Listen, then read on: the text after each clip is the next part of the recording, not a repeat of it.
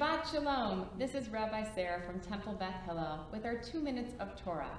This week our Torah portion is Nitzavim, which is often combined with Vayelech. However, in certain leap years they're split apart, and so right now we only have to focus on Nitzavim.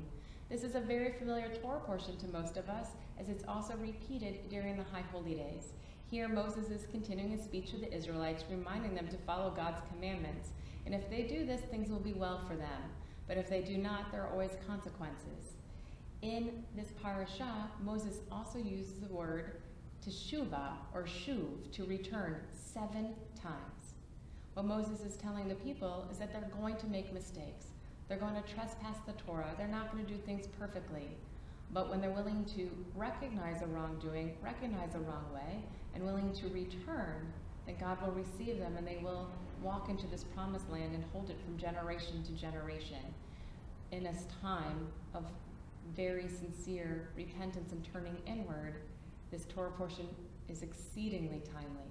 It also will be read 2 days before Rosh Hashanah, so we're hoping that you will join us as we read the very famous verse, "See, I set before you life and prosperity, and death and adversity.